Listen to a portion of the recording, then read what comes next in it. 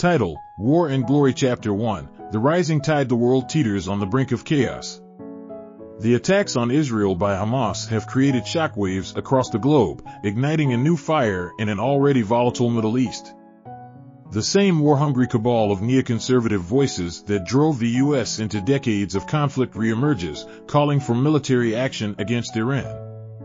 Commander Carlos, once a celebrated war hero turned Christian rebel, knows that the neocons' lust for power will only lead to disaster. Deep in the shadows, Carlos prepares for the inevitable, assembling a team of trusted operatives to stand against the coming war. In the background, Victor Don Sharp, the former ally turned enemy, is plotting his next move. Now a transhuman super soldier, Victor's motives are unclear, but his ruthless drive suggests he may have his own plans for the future conflict. As tensions mount, the professor, a reclusive scholar of geopolitical conflict, begins to see the larger picture. The looming war is not just about Iran or Israel, but part of a much more sinister plot.